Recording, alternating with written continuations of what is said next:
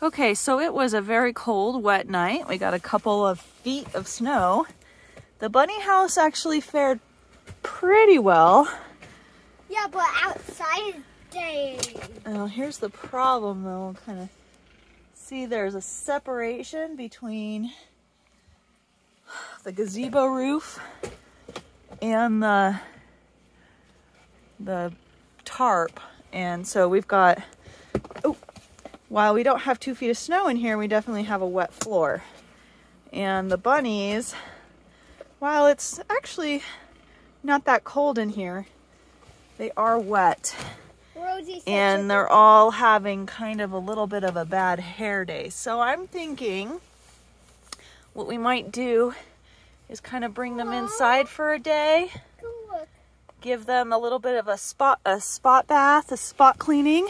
Yeah. And let them warm up a little bit. They're not supposed to touch water, but we're doing this because they're just can't be. Look at Rosie. Yeah. Rosie really likes this. Her cheeks up here, up here, up here, up here, up here. I think that they could really just use a break from sort of the dampness. I mean, they've got a lot of really dry places to hide. And overall, it's really not that bad in here. Yeah, but look at But the floor is damp enough in some spots that it's really kind of made these guys, especially these long-haired guys, their fur could really use a cleaning, and they could use a day of dry.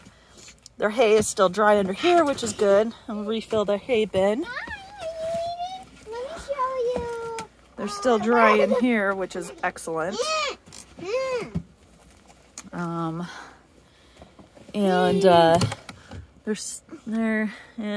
They could use a good... Look, there's the little...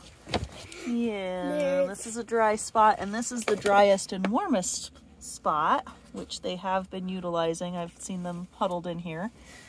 So they do have a lot of dry spots to go to, but I think that they could use a little break from the cold and wet, and we could do some spot cleaning and let them come in for the day. I do not have any.